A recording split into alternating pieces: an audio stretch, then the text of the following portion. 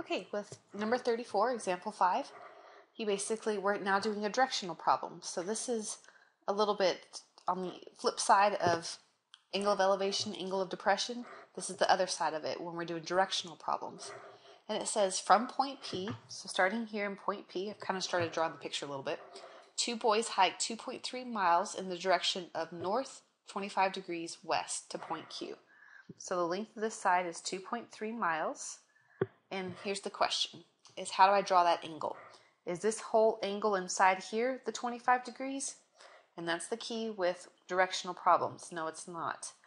Angle of elevation and depression are always with respect to the horizontal. Angles of when you're doing directional, you always have to give yourself a vertical reference. Okay, so in this, I'm doing a vertical reference through point P, because it says from P. And we're going to go north to west. So obviously up here on the top is north, and if I'm going to go west, I'm going to go to the left. If it said east, I would go right, but west, I'm going to go left. So from the north, I'm going west, and that right there is my angle, and only that part is 25 degrees. So not the whole corner right there, just from the north left or north right, depending on what's given to you. Okay. So angle of elevation and depression, give yourself a horizontal bearing, and either look up or look down. Directionals, you're going to give yourself a north-south bearing if it's northeast, northwest, southwest, southeast. Those are kind of like your angles that you're forming is all throughout that. Okay?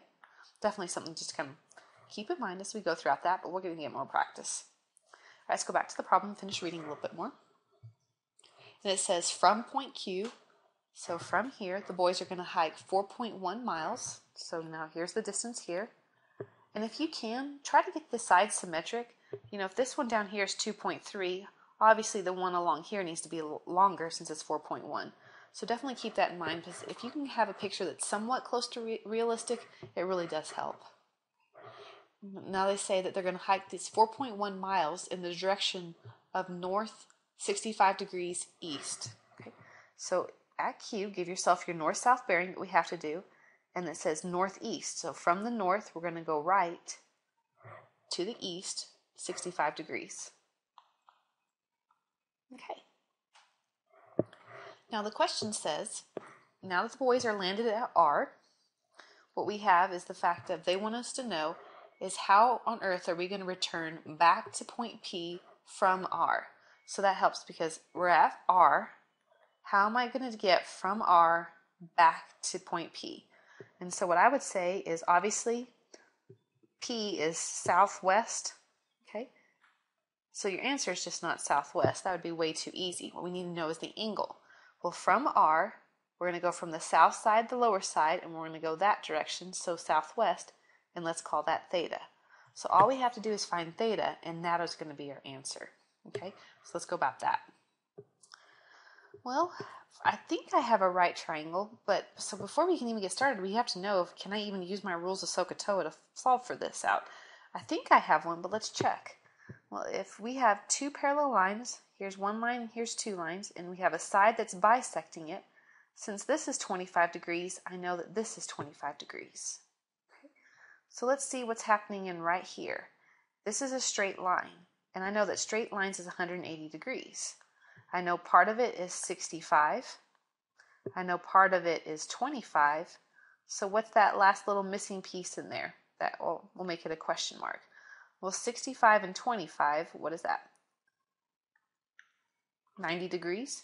So the only thing I can add on to 90 degrees and still get 180 is 90. So that's a good check to know that, yes, for sure, that's my 90-degree angle. So I can use my rules of SOHCAHTOA. Definitely beneficial. Now, something else to know about symmetry is let's look at this angle we're asked to find. This curve right here is theta. Well, another angle that's also symmetric to that, y'all see how it's only that other half of that 25-degree angle? Because if this is a vertical line and that's a vertical line and this is the bisector this time, then that is symmetric with that. So let's call that angle alpha. All right, now let's go into our trig. Since we know that we have a right triangle, let's see what we can do. With respect to this whole angle sitting right in here, so that whole angle being 25 and theta together, I know the side opposite which is 4.1. I know the side adjacent, which is 2.3. So if we can combine those two topics together, opposite and adjacent, you get the tangent of 25 degrees in alpha. So those two angles together, which makes that whole interior angle, is going to be the side opposite, which is 4.1, over the side adjacent, which is 2.3. Again, I'm asked to find an angle. So if I want to get rid of the tangent part, then 25 degrees in alpha together is going to be the inverse of the 4.1, and 2.3. Okay. So then all we have to do to really get our answer for alpha is subtract the 25 over. So alpha is going to be the inverse tangent. We have to do that operation first in our calculators, and then after we're done, then we're going to subtract 25 degrees. And when I do this in my calculator, I basically get alpha to be, let's see, 35.7086, so forth. Okay. Well, if we go up into our problem, what we were given, it's like, in other words, what's our significant digits? What do we round to? Well, since angles were 25 and 65, sides were 2.3 and 4.1, everything's in two significant digits. So let's just round alpha to two significants, and we'll call it 36 degrees. And that way I don't really have to do degrees and minutes because I only needed just two numbers, which filled up the degree portion. Okay, so overall answer, since alpha was the same as what theta was over here, then my answer is then south 36 degrees west. And that is the whole answer for that problem. And it makes sense if you kind of look to your problem. That looks like a 36-degree angle, as opposed to 120. Definitely would have issues if it was 120. So I'm like, ooh, that does not look to scale whatsoever. So looks like we did a pretty good job. So let's try this again with number 38 in the book, which is example 6. Okay, and just reading through this example, it says from city A helicopter flies 75.2 miles. So we have the length of this side. I try to start drawing the triangle for us already. But 75.2 miles in the direction of north, 39 degrees, 10 minutes west to city B. Okay, so from A, give ourselves a north-south bearing since we're dealing with an angle. We go north, so I'm going to start from the top side and go west, so go to the left. And that angle right there is 39 degrees and 10 minutes. Okay? And then from city B, so give yourself a reference on city B. So it says from there. The helicopter then flies 23.3 miles in the direction of south, 50-50 west. So now I'm looking at the bottom side, the south side, to the west, 50 degrees and 50 minutes to city C. So what is the bearing of city C from A? That's the question. So you have to understand is from A. So if you put your pin on A, on the north-south part of it, how am I going to get over to C? Well, you kind of have yourself two options. If you go from the north side of it, you're going to go north and down to here, and there's your angle that you have to find, all of that. If we do it from the bottom coming up, so from the south going that direction, see how you don't know anything going on over there? If I at least use the north to the west, I know half of my angle. I know part of it's 39 degrees and 10 minutes. And then all I have to do is get this interior angle right in here, and I'm done. But if I just go with this thing way down here, I have absolutely nothing.